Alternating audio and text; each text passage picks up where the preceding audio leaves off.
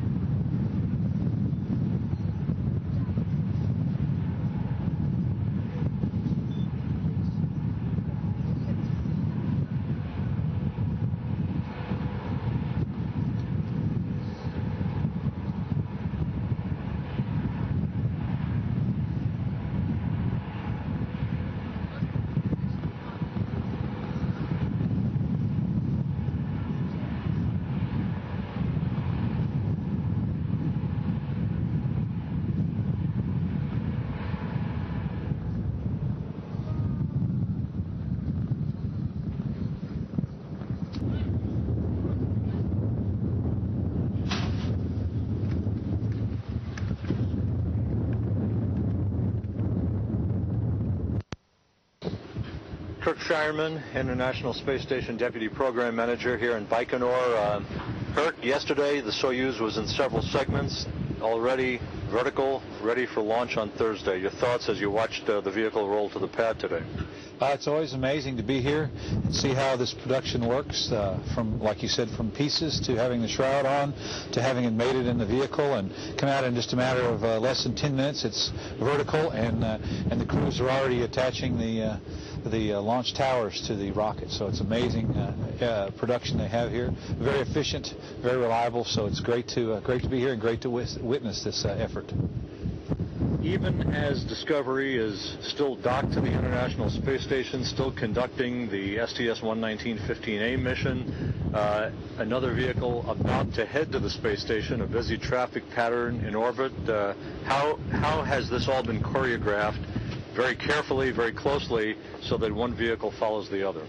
Yeah, I think this is really our future. We're doing it in this particular mission. We had some delays in making sure everything was right for the shuttle launch, and in fact getting the last hydrogen leak fixed, which put this shuttle very close to the Soyuz. We worked the details. In fact, we had a number of options depending on what day the shuttle launched and how much of the 15A-119 mission we'd have to cut off if we needed to get these flights in this time frame. I think that's really going to be our future. So today we talked about shuttle and Soyuz, but in the future it'll be HTVs, ATVs, Progresses, Soyuzes, shuttles, and so our CRS cargo resupply vehicles. So we're looking forward to this for the future. It's a great learning experience, and again, it's good for our ops teams here in the U.S. and in Russia to learn how to work through these kinds of issues. Gennady Padalka, soon to become the first person to command a space station twice now, and Mike Barrett, no stranger to Russian operations, about to embark on his first flight. How complicated will this increment be, sort of as a bridge to the inauguration of six-person crew coming up in the spring?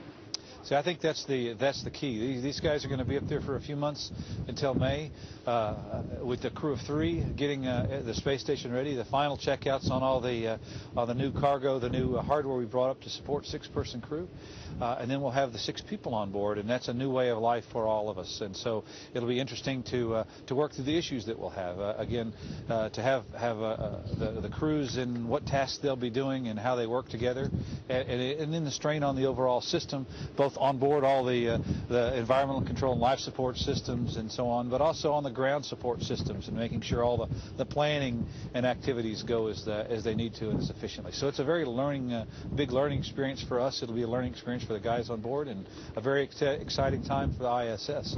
The other unique thing about this particular increment is when we go to 6-person crew in May, these guys will be on board, and we'll have for the first time and perhaps the only time in the ISS program, we'll have one member from each of the